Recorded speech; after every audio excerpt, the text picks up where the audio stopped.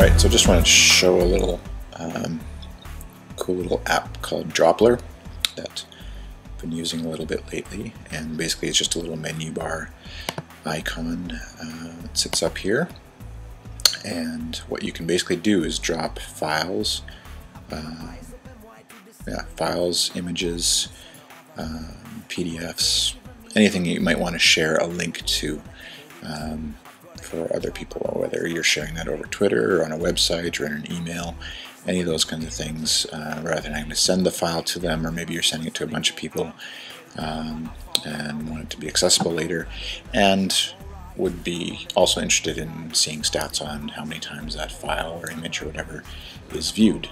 And so that's where Droplr is a neat and easy way to do that kind of thing. So basically the way it works is, if I just for example take a photo here with Photo Booth on the Mac, just a little bit of glare,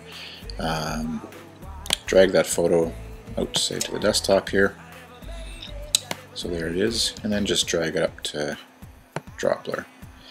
So it'll do its little thinking as it's basically uploading it, and then right away it just pops up a little tooltip and tells you that it was copied.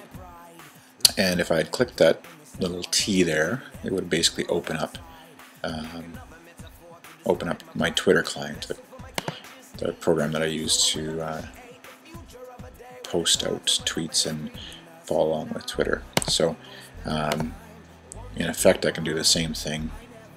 These are the recent things that I've dropped or put into Droplr. So I can click that, click the T, and so it'll automatically open, in this case, Tweety is the application I use. Automatically puts the link in there. I can type a little message. That works.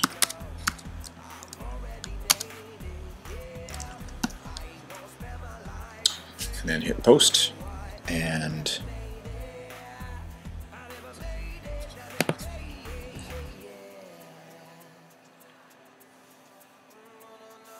then that link then gets automatically posted out onto Twitter. You can click that, and so anybody who clicks that would see obviously that little picture of me or whatever file you wanted to share. So that's great. And I'll maybe just pause and resume here in a little bit when there might be some more stats on that. Alright, so now it's been a few minutes, maybe just actually one, but I can go to Droplr here, the icon, and click to launch the website, and it'll basically show me now what the stats are for that link that I shared. So in this case, it's been viewed 8 times. I can click it and view it again if I really want to. And so it's just a slick little way to share photos and things like that to Twitter and or Facebook, things like that, where you're maybe interested in finding out about how often it's been clicked.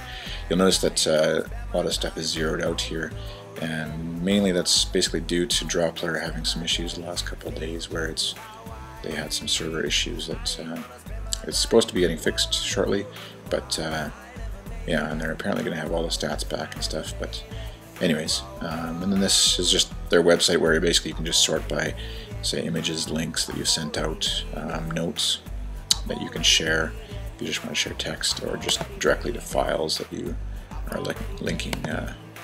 So that is what Droplr looks like and how it works. To install it on your Mac, just go to droplr.com and download the application, and it'll install, walk you through setting up an account, and then you're good to go.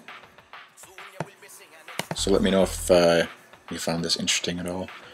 I just wanted to have an excuse to play with ScreenFlow, the screen recording application that I'm using at work for stuff, and just needed a little bit of practice with. So that's the main reason why I did this, but hopefully you found some value in it as well. See ya.